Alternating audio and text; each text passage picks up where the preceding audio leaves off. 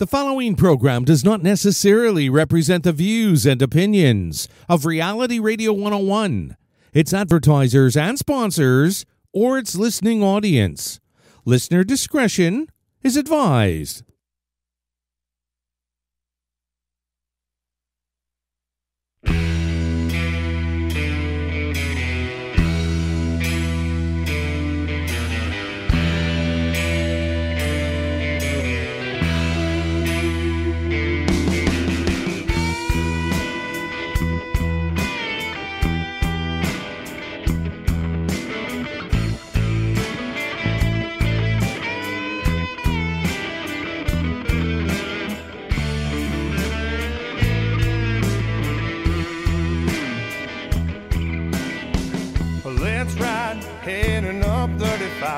Good evening and welcome to this House of Musicians with your host, singer, songwriter, and founder of the band, Inner City Outlaws, the Baritone Bear, Barry Smith, right here on Reality Radio 101. To get on board right now, send us an email.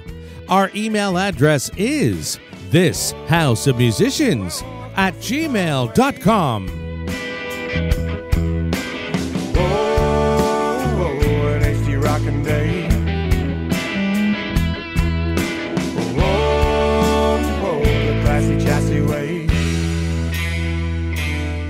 And now, right to your host of this House of Musicians, Barry Smith.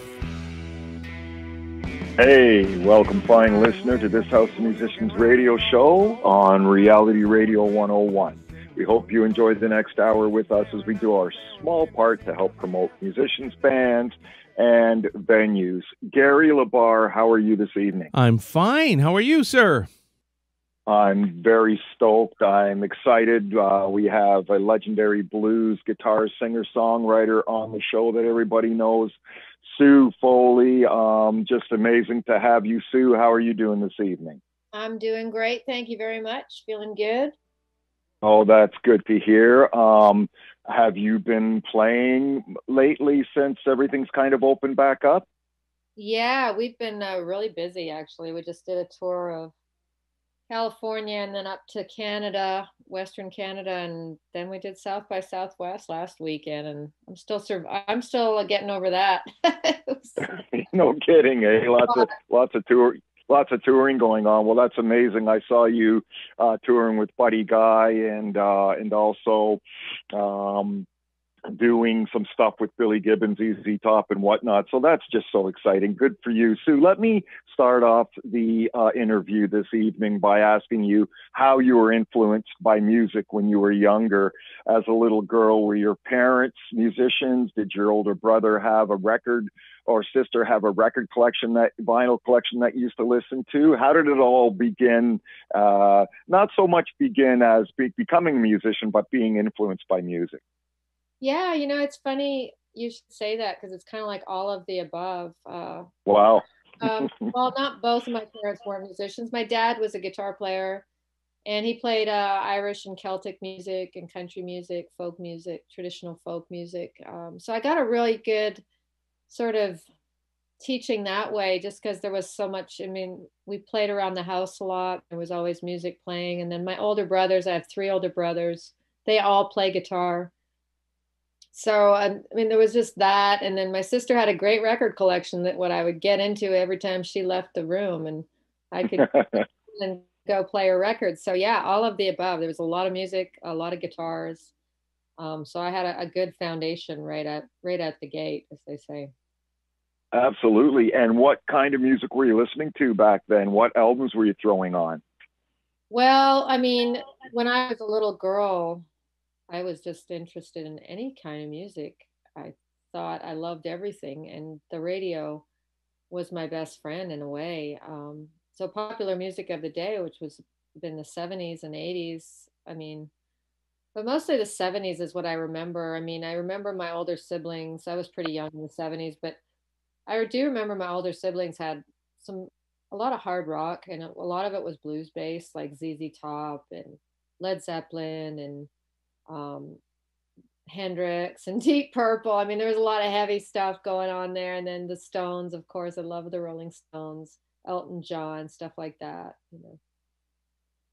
Yeah, absolutely. Same with all of us as we grew up. In our teenage years and stuff. It was like you say, the Rolling Stones and whatnot, and that's just the we all grew up to the same thing. And to me, it's still the best music. Back in the '70s, '60s, '70s, still the best music.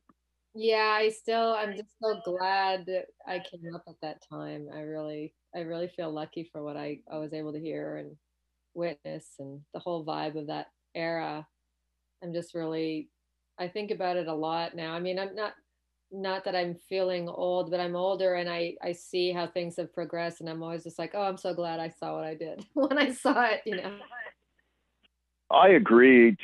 Absolutely, the best era of music was the '60s, '70s, early '80s, possibly. I mean, things started to change in the early '80s, but I think about it a lot too, and that's just because that stuff's gone. I mean, we still have it to listen to, streaming albums, CDs, and whatnot. It's we're lucky enough to still be able to go to record stores and be able to buy vinyl of that old stuff, but compared to a lot of today's music, not that I'm knocking it, good for any musician that can get out and play. Good for them. It doesn't really matter what it is, but like, for me, definitely those were the best years, and that music's gone.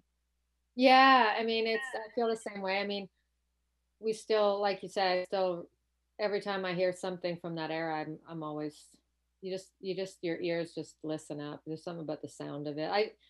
Just recording changed over time and more electronics. And, I think back then there's just sort of a purity to what it was. And you can really still hear that in all those records. So yeah, we're lucky. I agree. Definitely lucky to be around and even to see some of those concerts from them. But I love that you said it was so real. Like when they were in the studio playing, like you say, there was not all this technology.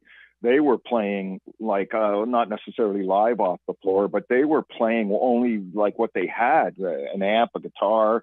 There wasn't all this other stuff that's mixed in, and of course, a lot of the techno music today, if that's the right term, is all machines and stuff being played. But anyway, it's just yeah. So I agree with you that was definitely, and it brings back memories when you hear a Zeppelin song on the radio, because that's when I was raised on country music, but I got into as a teenager all that rock stuff. So to hear a Zeppelin or Sabbath song on the radio or Elton John or something certainly brings back memories of when we were younger. Sue, when did you start playing guitar? How old were you? I was 13 when I picked up the guitar. I mean, I always knew I would be a musician and just seemed so natural Really? to be. Oh yeah, I always knew. It's funny. I just always knew. I came out of the womb like that when I was a little kid. I just was very musical. I gravitated to music. I thought about music. I could remember songs. I could, music just always seemed like the most important thing to me. But when I finally got my hands on a guitar, I was 13. I think it was Christmas, and I asked for one for Christmas from my dad. And he just gave me one of the old beat up guitars that had been lying around the house. Like, take that one. There, that one's yours. Go to town. So, Yeah, absolutely. And so what you had you picked up and played one of your brother's guitars before that, or? no, I never had. I didn't really, it wasn't until that time when I really kind of came into focus. And I think it was just, I really think it was the beginning of teen angst. That was just like, I need something to get me through the next, the next while. Right. Turned out Yeah. to be my whole lifetime. No, I get you, and it's such a release to be able to play music. I've been doing it all my life as well. Have you? Do you remember kind of a thinking question, I guess, or maybe not. Do you remember the first couple of songs or the first song you learned? Like a lot of people say, "Smoke on the Water," or Yeah. do you remember the first song you learned? Yeah, House of the Rising Sun. I mean, it's got to be one of So those. many people say that. Yes. House, and I think Smoke on the Water was a very close after that. Yeah, and House of the Rising Sun, when you got to do that little picking, you know, dun da dun dun da, and go through those chords, it's not the easiest song to learn. No, but it's so good for you. And then you've got all those chords under your belt. So Absolutely. Do you remember the first time? I guess it'd be moving ahead a little bit here, but the first time you played live in front of somebody and how you felt? yeah, I was I think I did my first, I mean, the first time I played live in front of somebody, I would have been 14 or 15. I mean, we started going to blues jams pretty young, and then I did my first paying gig, like getting paid for a gig at 16. That's awesome. Yeah. Yeah, it was That would have been in that would have been in Ottawa. yeah, that was in Ottawa, and I remember everything about it. You know, I was playing a big old arch top guitar that I had that reminded me of a guitar I saw Memphis Minnie holding in a picture. So I bought one of those and I was playing that and got paid $100, which wasn't bad for 16. Yeah, no, that's amazing. We had Nikki Stringfield from the Iron Maidens on the show, and she said she was kind of an outcast from school and her friends, and just sat in her room for hours and hours on end playing her guitar and learning stuff. Were you like that too? Yeah, I was completely yeah, I barely had any friends by that point. I mean, I wasn't, you know, the teen years kind of got a little difficult and I didn't really have any friends, which is was another reason I think the guitar just came in handy. It was just something I could hold on to and really form a bond with and have a friendship with. And I was in my room playing guitar my entire teen years. My That's mother would have, that's amazing. they were Go always, ahead, sorry. they were teasing me like, when are you coming out of your room? Or what are you doing up there? You know? That's great to be that enthralled into it. That's for sure. And did you start singing at that time too? No, I didn't really start singing until a few years into it. I mean, I sang as a child and then I got shy as a teen and then I broke out into singing, I don't know, I was 16 or 17 again. So you went from, well, you did your first live paying gig when you were 16, and then you went from that to going on stage and actually singing and playing your guitar at the same time. Yeah, it was a pretty natural progression. I didn't really want to be a singer at that point. I just thought I'd be a guitar player. And then somebody told me, they said, well, if you're not going to sing, you better be one hell of a guitar player. So I was like, I said, you might want to try it. I was like, all right, I'll try it. Awesome, and you did. Yeah, I Yeah, was you sure did. very You've shy. done you've had such an amazing career. I want to ask you about.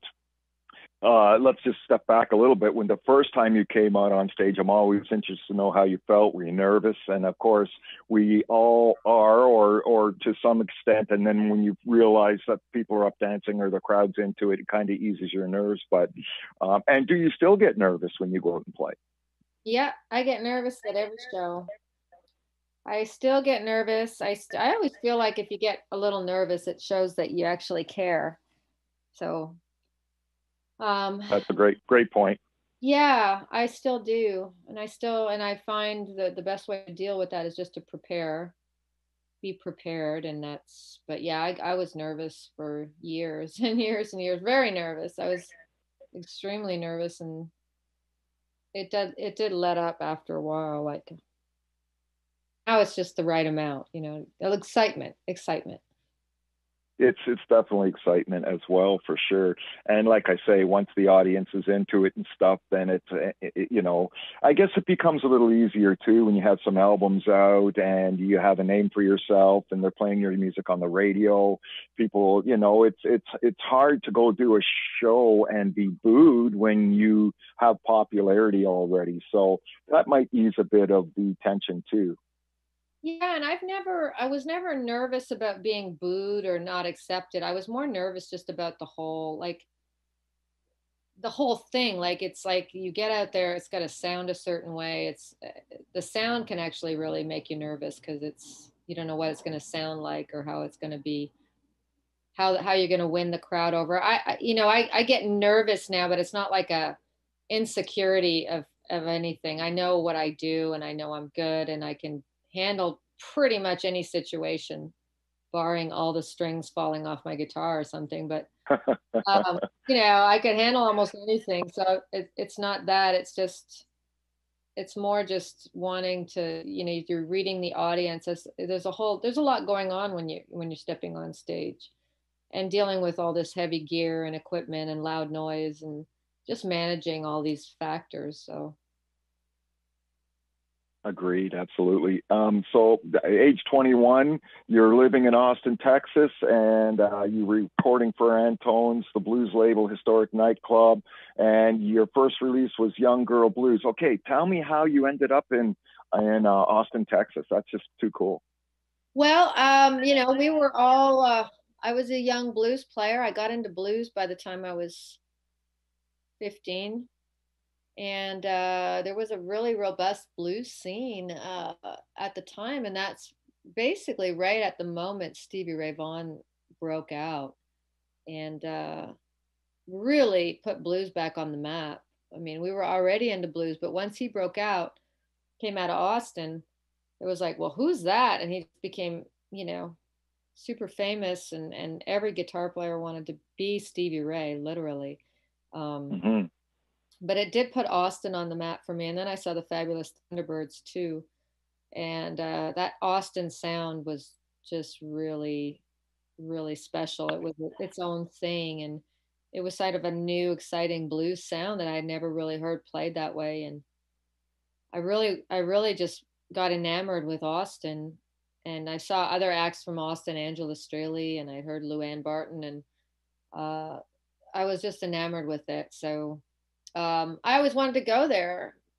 So it was just in the back of my mind constantly at that time. And I ended up meeting Clifford Antone in Memphis. We were down there playing with Mark Hummel, the Bay Area harmonica player. He got us stateside from Canada, and we were touring with him, and Clifford saw me and told me to send him a demo tape. And I got off the road, off tour with Mark, and I sent him something, and he called me right up and invited me. He liked a song I wrote called Gone Blind, which turned out to be on my first album. It was a solo piece. It was kind of a low down blues piece, and he just couldn't believe there was a little girl in Canada that was playing like Lightning Hopkins style blues. So he was just tickled. He loved supporting young artists. Like he loved turning the young artists onto the older people and the legends. So that was his whole modus. He really was a very important mentor to me. Yeah, and when you went to Austin and Stevie was just breaking out, did you change the way you played a bit, or did you change the sound that you had when you left Canada and went to Austin, started getting into maybe a different sound? Or yeah, as far I did. I mean, I definitely did. I did pick up the Texas style, like what they were playing down here. And you really can't do that unless you come down and actually play with these players to kind of learn their tricks and watch them. And so I learned a great deal. And Clifford Antone was, like I said, he was a mentor. He turned us on to all kinds of records, but he'd also put us on stage with all these legendary players. He was he was a really big proponent of that. That was a big thing for him, was to put. So the first weekend I was in Austin, I sat in with Albert Collins, and wow. It just went from there. I mean, it was like a kid in a candy store. There was so many great blues artists who, most of them are passed on now. So I feel extra lucky that I had that experience. But he definitely took care of us and taught us how to play and what to play and what to listen to. Yeah. Absolutely, and it must have been like out of body experience stepping on stage with some of these people. Oh, for sure. Yeah, like I remember backing up Otis Rush, and that was insane. Hubert Sumlin, just some of my favorite artists. Albert Collins was just wild. I mean, there's nobody like him. So, yeah, and you learn so much through that, that sort of direct, I always call it like direct transmission, like osmosis. You're standing right next to this person's amp and feel their energy. There's something that sort of magical that happens in that moment. Absolutely, and it would make you play better as well, I would believe. Because you're playing with these people, and you're now, to me, you'd be on a different level than playing a regular little pub. Not that there's anything wrong with playing little regular pubs, but it's certainly And then you probably aim to be better. Well, yeah, it lifts you up. I mean, everybody you play with, I mean, the better the caliber of musician you're working with, the better it lifts you up higher. Um, so yeah, we got onto a lot of coattails there. I learned a lot of stuff. Yeah. Good for you. And yeah, I have to ask you this: this was, you know, a while back, Austin, Texas. What was the partying like? Or did you party? Oh yeah, we partied. We were 20. Well, yeah. I was 21 when I got to Austin. I was 21, and yeah, well, we partied like crazy. We're kids, so That's awesome. We had a blast. I mean, everything was a party, and we just had fun. I mean, you know, we just had a lot of fun, and we were really in love with the whole everything. So it was truly a wonderful experience. I'm sure it was, and like the reason I'm asking about partying was it the all night thing. Let's go out with this you know, musician, famous or not, and let's go out and probably after hour clubs partying all night. Yeah, just amazing. Yes, there was a lot of after hour stuff going on. For sure. And I remember when I had my band, we play small pubs only, the Soho Tavern, Kennedy and Eglinton in Toronto, and then pack up at the end of the night and go down to the Matador and play from 2 to 5. At the time, it was, I wouldn't say stressful, but hectic. But now I look back and go, geez, I wish I was kind of, you know, I miss those days for sure. Yeah. It was pretty wild, yeah. I'm sure it was not so wild now, though. Just for you, I wouldn't imagine at this point. Well, you know, I'm older now, so I don't party. I don't really party anymore. I mean, I do party, but I don't party like that. We are all in that same boat, that's for sure. Definitely party when you're younger. Sue, I want to play one of your songs here. I want to come back and talk about it. I love this album. And the song I want to play is called 2-Bit Texas Town. I was sent a folder of your songs, and these are the two I picked. Love the guitar playing, love your voice. Is this a song that you wrote, 2-Bit Texas Town? No, this was written by blues singer Angela Straley from Austin. Actually originally from Lubbock, Texas, but she was a big part of the Austin sound and Austin scene. She helped build the Antone's nightclub. I mean, she helped kind of bring a lot of those older artists down from Chicago and stuff. So she had a big hand in that, but she's a wonderful singer, and this is her song. I'm going to have to look her up after this interview for sure. Folks, I have Sue Foley on the show this evening, the amazing Sue Foley. We're going to hear a song off her, I believe, latest album, 2-Bit Texas Town, this House of Musicians radio show right here on Reality Radio 101.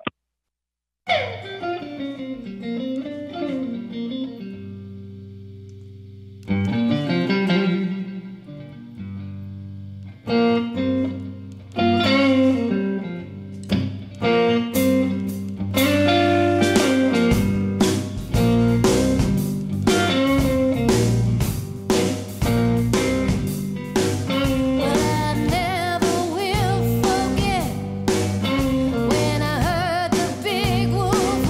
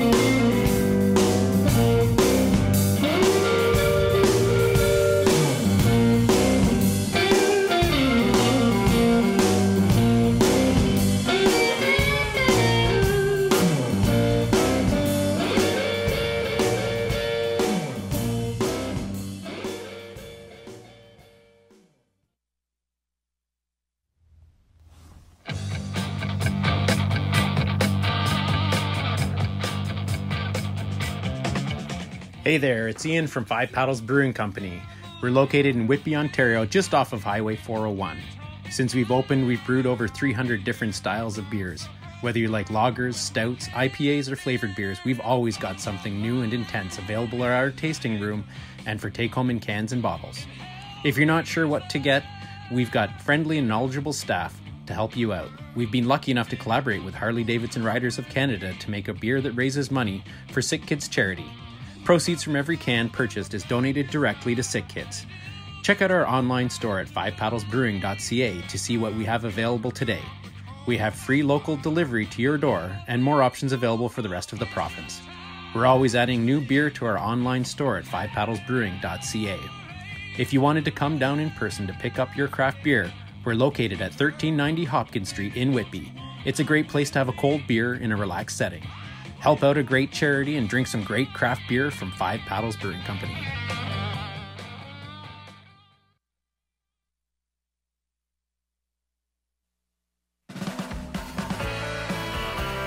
At Classy Chassis and Cycles, we have the absolute best motorcycles available for sale and the best live music for your entertainment. It doesn't get any better than this. Get your motorcycle serviced by our V-Twin Performance Specialists. And always 100 motorcycles in stock. Hungry while looking? Try our delicious on-site food truck meal specials. It's all happening at Classy Chassis and Cycles. Call us today at 888-292-8305. That's 888-292-8305. Or visit our website, usedhd.ca, or send us an email. Our email address is info@usedhd.ca. Classy Chassis and Cycles. Motorcycles, music, and food. All for the motorcyclists in your life.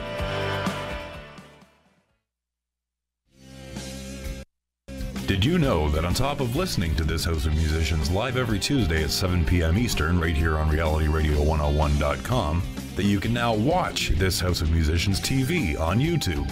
Videos of our in-person interviews with Canadian music industry legends and insiders are always being added. Podcasts of all of our past radio shows are also being added, just in case you missed one. So visit YouTube and search for This House of Musicians TV, and don't forget to hit subscribe.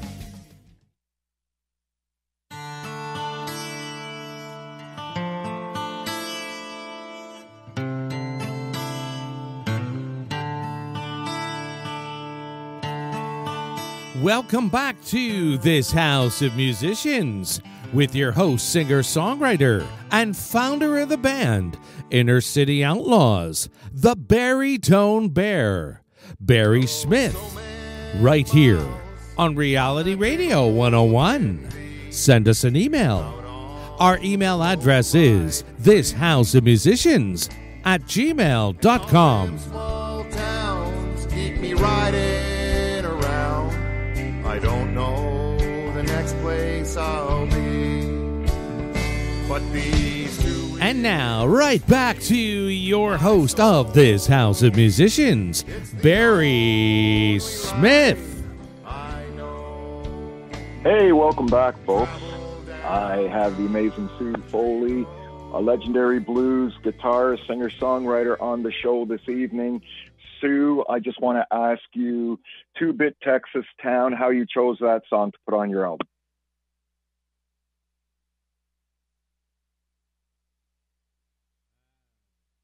Barry, I think Sue, we're going to let her back in. I think she got disconnected.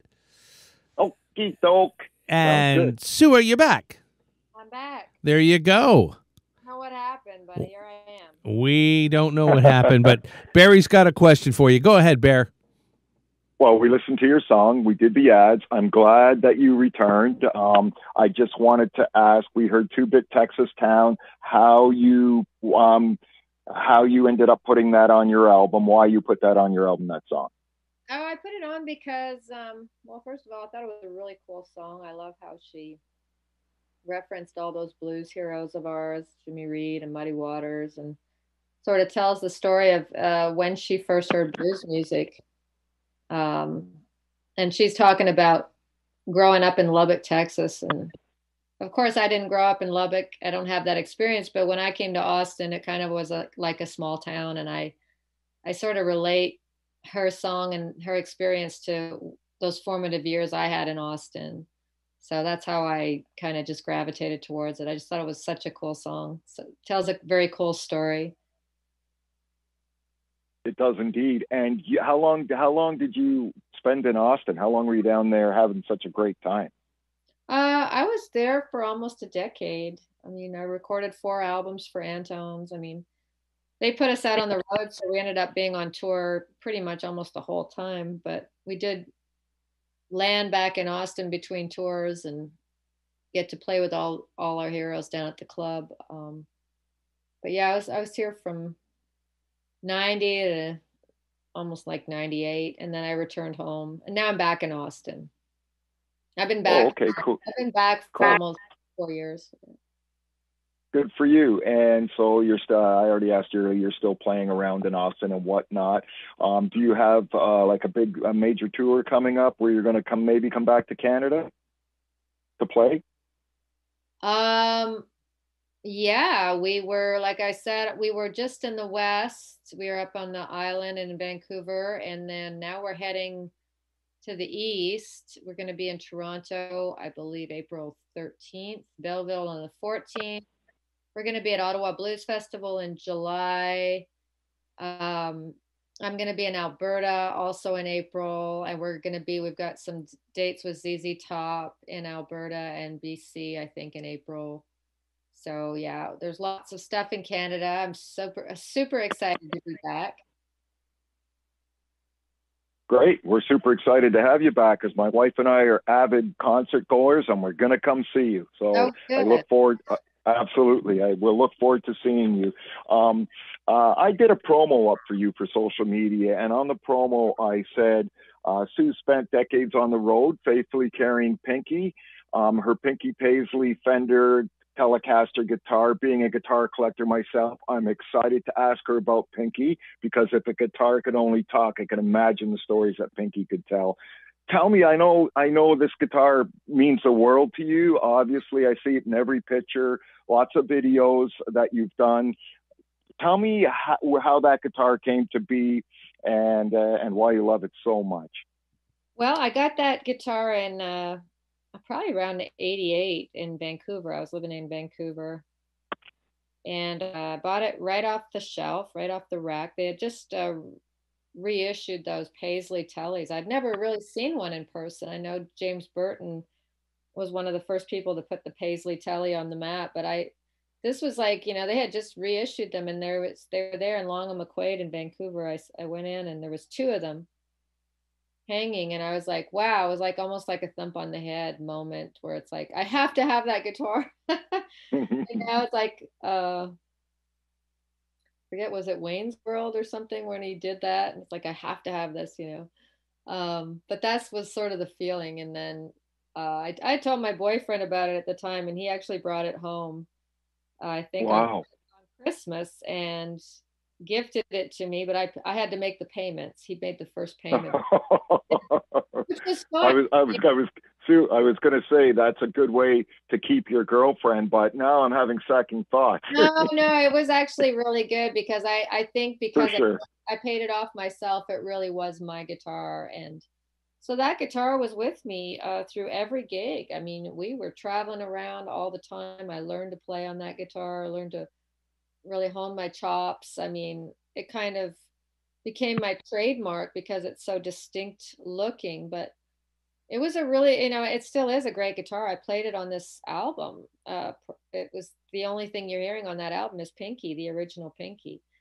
Cool. So I played it on every album and on gigs for 30 years. You can imagine the amount of sweat and blood and energy and soul and just everything you put into an instrument like that. So it's just really special. It's just kind of got my vibe, and I don't travel with it anymore because it's kind of precious, and I'm just afraid of something happening to it at this point. But so I have 2 new Pinkies that are very close to the original Pinky. They're just brand new, and I have those with me.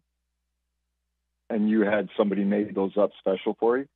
Well, I actually got them. They were gifted to me. One was gifted to me by Jimmy Vaughn, and the other one was gifted to me by Billy Gibbons. So one's called the That's, Jimmy, wow. one's called the Billy. Yeah, there you go. I No know. kidding. And you can tell them apart? Yes, I can. They've got slightly different setups. So yeah. Good. Speaking of Billy Gibbons and Jimmy Vaughn, 2018, you did a solo artist album called The Ice Queen, and you had featured guest appearances by Billy Gibbons and Jimmy Vaughn, which is incredible. How did you get those guys to come in and play on your album? Well, our producer Mike Flanagan actually set that up. He was Cool. He plays with Jimmy Vaughn. He plays B3, him and B3 with Jimmy and Billy. So they're friends of his, and you know, I didn't know them very well, but now I know them quite well and have played with them a bunch of times. We have a band that we all play together in now called the Jungle Show. That happens around Christmas time. So yeah, so they've just become friends over the years. But it was Mike Flanagan who actually formed the introduction and set it up. Yeah, and you referenced earlier that you were influenced by ZZ Top, being a blues player when you were younger, and now here you are hanging out with Billy Gibbons. I mean, I know. That's got it. I think about that all the time because I think, you know, probably the first blues I ever heard was probably ZZ Top. My brothers were always playing ZZ. So there you go, full circle. Just incredible. Good for you. Like I said, I'm sure sometimes it has to be a little bit of an out of body experience, but great for you because those guys are just amazing players and deserve the recognition that they get. ZZ Top and Jimmy Vaughn, and Stevie Ray, they all deserve that recognition. They're just amazing, wonderful players and very creative as far as singing, songwriting, and especially ZZ Top. They have their own style of music and their own sound.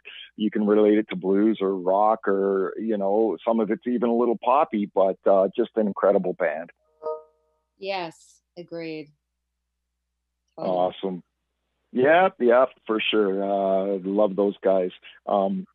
I just want to ask you, where am I here? Yeah. I want to ask you, put you on the spot just a little bit here. I want to know a crazy story. I'm sure you have a lot of crazy stories that have happened to you on a tour bus, on stage, on a plane, just something to do musically. You know, I mean, it's crazy enough. Not crazy enough. It's very exciting that you have these guest stars on your albums and whatnot coming on and playing, but I'm interested to know something crazy. I ask all my artists. It's one of the best parts of the show.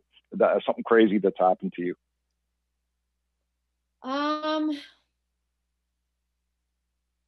Yeah, I always get put on the spot with stuff like this, and I can't think of anything. I know. I mean, it's that kind. Going down to Austin the way I did with Clifford Antone calling me was pretty crazy. You know, shoot. I don't know. Like, I feel like it's all been I feel like it's all been a little crazy sometimes. But absolutely. We had one artist that said that they had an audience member throw a snake up on stage that totally freaked them out. So that's why I just like to find out crazy stories. Yeah, I don't know. Let me think about it. I can't think of anything, believe it or not. I know there is because I've been in the business my whole life, but it's funny. I'm not good at being put on the spot with stuff like this. That's okay. Let's move on. No worries at all. If you're driving to the store to go buy some groceries, let's just say per se, whose CD would you be listening to? Who do you listen to now? Do you listen to any of the newer stuff, or do you still stick to the old classic blues and rock? I kind of vacillate. Sometimes I'll just put on Sirius XM, Bluesville, or maybe the jazz station. I'll put on Willie's Roadhouse. I love old country music. So traditional country music is always a blast. But yeah, I have Sirius XM, so I listen to Soul Town and I listen to classic So classic soul, classic country, classic blues, and classic jazz. And then I like the Frank Sinatra channel too, because it's got that Great American Songbook. I love all that stuff. I can keep going back to any of that stuff for a reference. And it's always fun to hear what's coming out new. I mean, Bluesville plays a lot of new stuff. So I can keep track of newer artists. But I'm constantly kind of, when I'm just actively listening, I'm usually working on something. So it's usually something I'm doing specifically for a purpose. I hate to say I don't listen for pleasure, but listening to music is almost like work for me at this point. So I'm usually obsessed about something for some reason. And so I've been listening to this classical musician named Ida Presti, it's just a recording I found of hers from the 1930s, and she was a wonderful guitar player. So I've been listening to her lately, just as a sort of an active listening thing. But I go all over the place. But I love just traditional music in general. Yeah, and you could be influenced by different people as well. And I'm not necessarily saying take their stuff and play it, but it gets inside you when you get into somebody, deeply into somebody. You're listening to them and you go, wow, this is really good. And it can kind of influence you in your playing and songwriting too. Do you agree with that? Oh, yes. Oh, yeah. I think everything, I'm actually can be very selective as to what I listen to, just because I always find everything we listen to kind of goes into us in some respect. It sure does. Yeah. The creative writing process for me, I will pick up my guitar, play a riff and go, wow, I like that riff, record it on my phone, and maybe come back to it. Now I probably have 100, maybe more on my phone, and then come back to it. If I don't write the song right then and there, I'll come back to it and use it to write a song, just maybe a 30-second riff that I played on my guitar. What's your creative writing process like? Do you write the words first and put music to it, or do you use your guitar to, I mean, I guess a lot of times you have a story to tell, something that might have happened to you, or express how you feel about your boyfriend or your friends. But I'm just curious to know how you put your songs together. Well, it varies. I sometimes I have a concept. A lot of times I work from a concept. Like I'll think of something and I'll think, oh, that's like the Ice Queen, for instance. That's a concept. How'd you come up with that? And I just thought about an Ice Queen. I was just thinking about the Ice Queen. I thought, oh, the Ice Queen.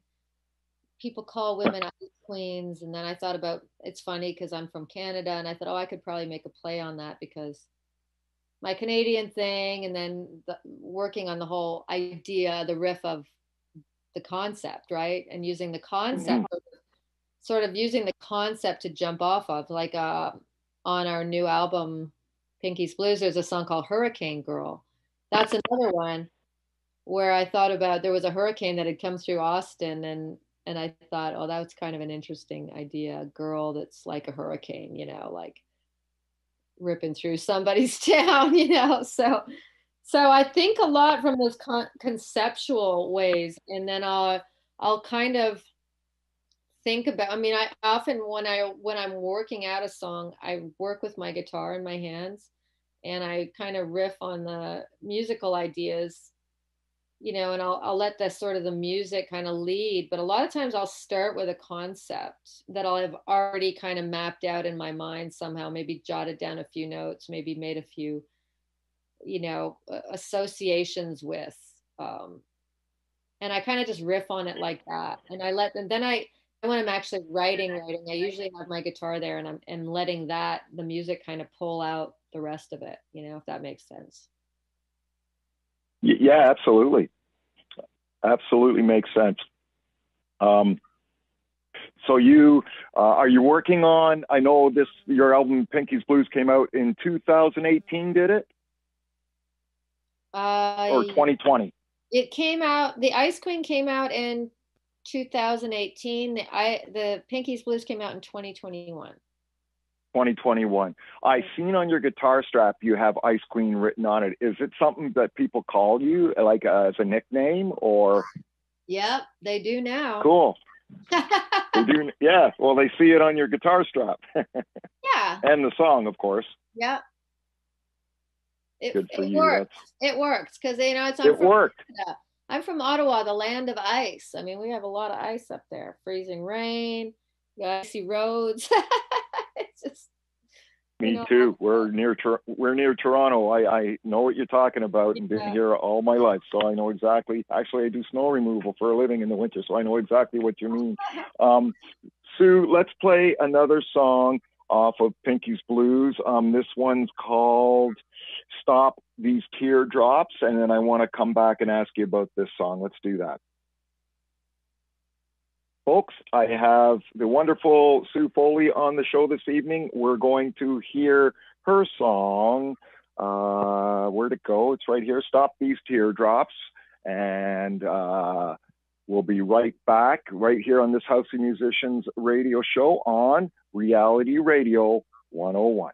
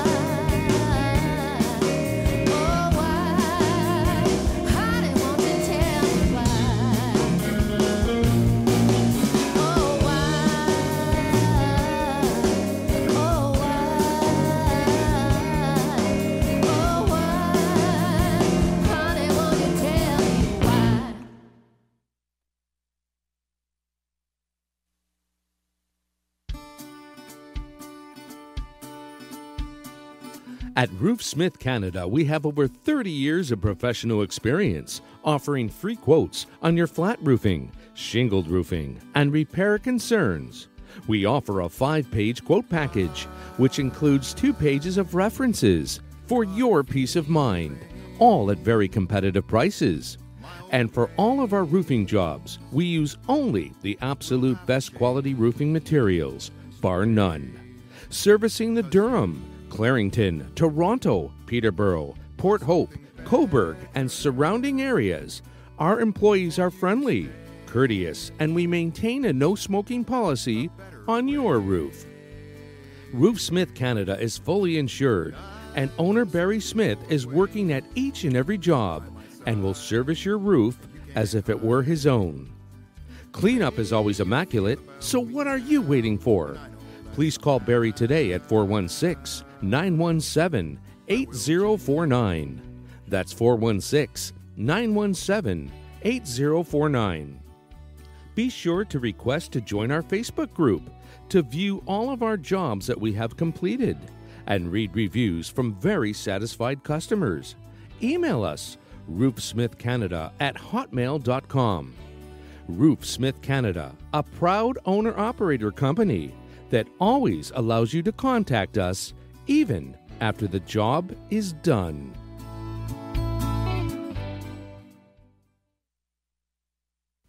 Hi, I'm Al Joins from Discovery, Toronto's independent music showcase, available exclusively through SoundCloud, and you're listening to This House of Musicians with your rockin', blues talkin', man with a plan, Barry Smith on Reality Radio 101. Hi, this is Sam Reed from Glass Tiger, and you're listening to This House of Musicians radio show at Reality Radio 101.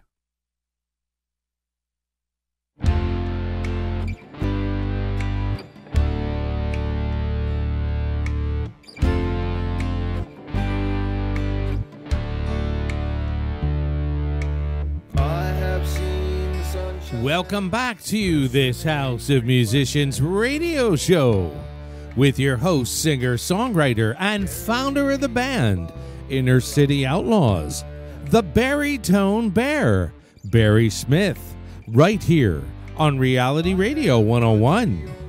Request to join our Facebook page, This House of Musicians, and our Instagram page at THOM.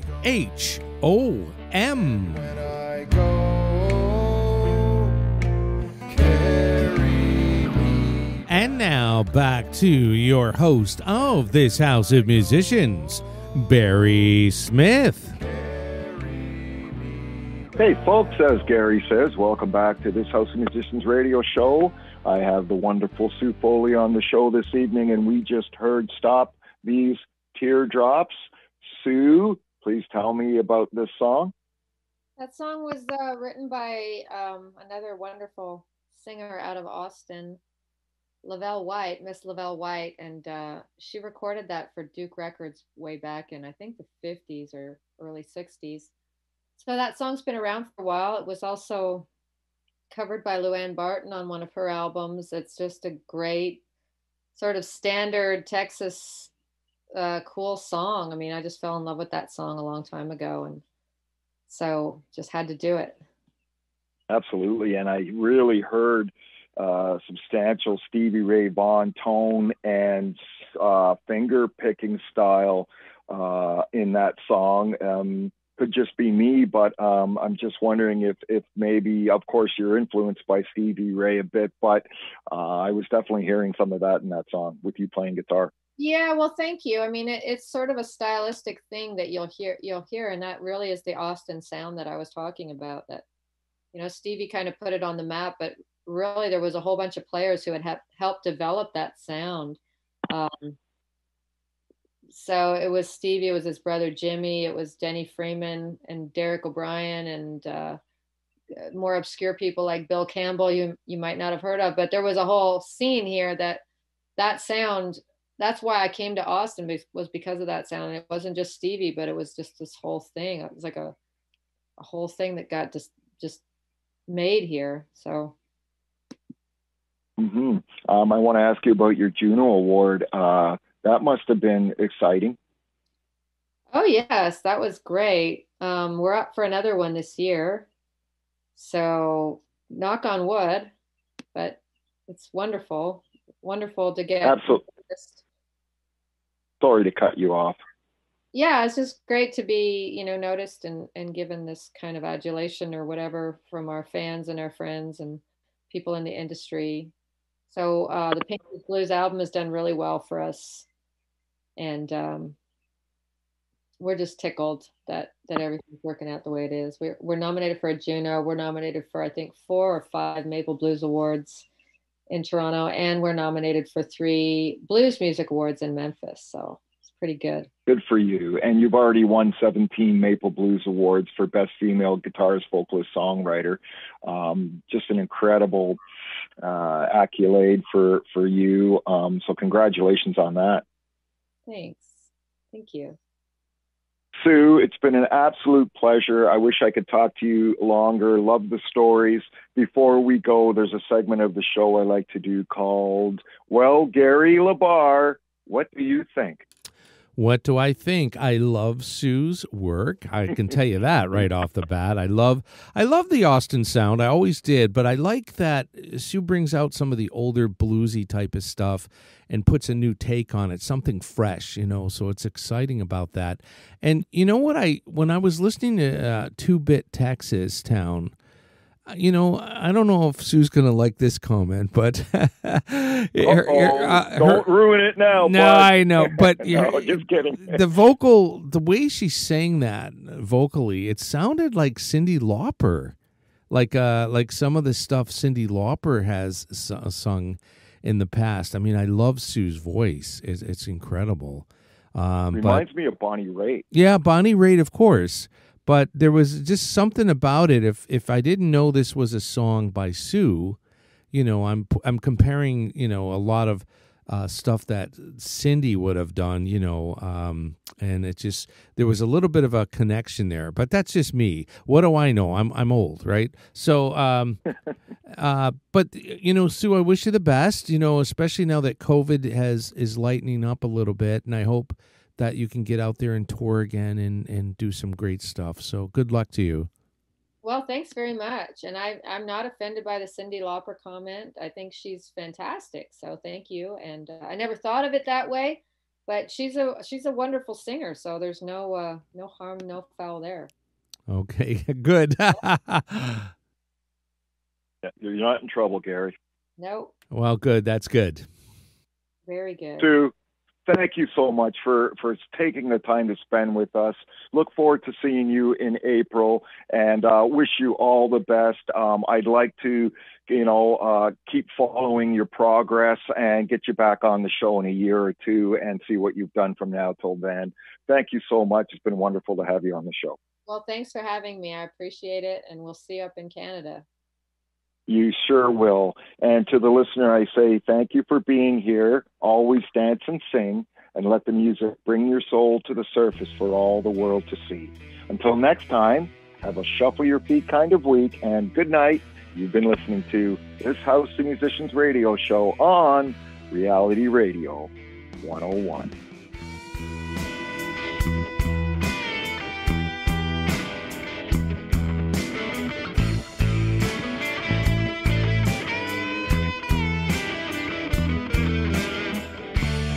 Thank you for listening to This House of Musicians with your host, singer-songwriter, and founder of the band, Inner City Outlaws, the Baritone Bear, Barry Smith, right here on Reality Radio 101. It's gonna be a classy day.